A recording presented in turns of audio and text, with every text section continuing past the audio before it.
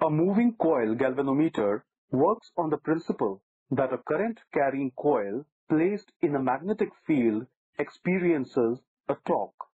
On your screen, can you see the basic construction of a moving coil galvanometer? It consists of a permanent magnet, a coil wound around a soft iron core. The axis of the core is fixed and attached to a pivot, in turn attached to a pointer through a spring. In order to use the galvanometer, it is attached, as you can see, in the circuit. On switching the circuit on, the current flows through the circuit. A torque acts on the coil due to the magnetic field, and that causes deflection in the spring and therefore the pointer.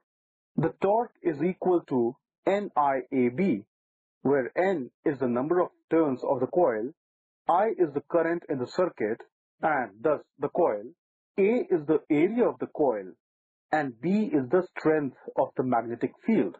If small k is the torsional constant of the spring and phi is the deflection, we have K phi equals NIAB.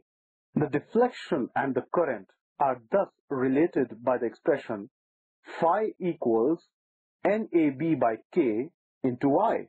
And see carefully, this quantity in the bracket is constant for a galvanometer.